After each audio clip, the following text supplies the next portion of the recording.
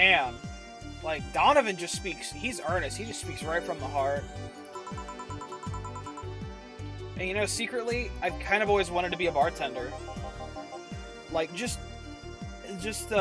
like chemistry, but full of pageantry, and like, you can, you know, make a real connection with people. There's something really sterile about a laboratory, at least a chemistry laboratory, where it's just, everything is just like chemistry like looks colorful on TV and in shows with all these like beautiful like bright chemicals and all these bubbling reactions.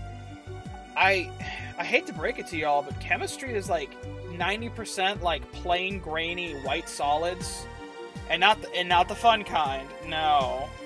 But that, and then colorless, odorless liquids, or colorless liquids that smell terrible. That's most of it. All the bright, colorful chemistry like that you see, a lot of it is from metals. Like metallurgistic chemistry, sure. I mean, yeah, then you get some neat shit, and I've done a little bit of that myself. But like at the end of the day, like when you do something more like with the public, and I know not everybody likes working with the public, but you get the sense of like humanity, like kind of stay in touch with it, you know? And there's certainly an art to it. I'm sure all of you have seen it at some time or another. Some very talented bartender doing some tricks and this and that. And like I said, it's like chemistry with pageantry.